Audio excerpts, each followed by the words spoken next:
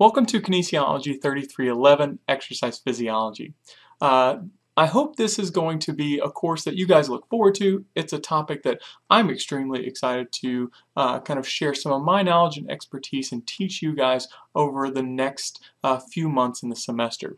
We're going to take a journey through basic physiology, get into the effects of both acute and long-term exercise and how they affect the body, and even glimpse into athletic performance.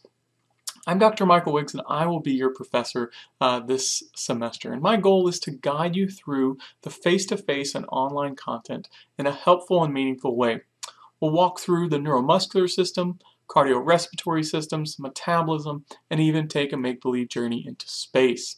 I'm also going to be trying some new things to try to incorporate some fun and interesting learning activities outside of your typical just Blackboard posting environment. So we're going to do some recordings. You'll have some crossword puzzles, etc., in order to kind of further your knowledge and hopefully stimulate your desire to learn the material.